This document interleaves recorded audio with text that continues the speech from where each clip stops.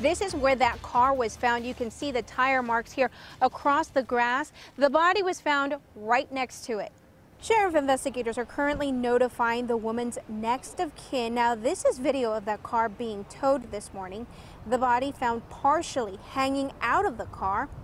Neighbors waking up to find the street closed speculate the worst. You know, somebody did something, or the woman died in the car and trying to get to help, trying to get to someone to help her. Residents describe this neighborhood as very quiet. Their only complaint out here is speeders. Reporting from West Tulsa, Patricia Santos, 2 News works for you.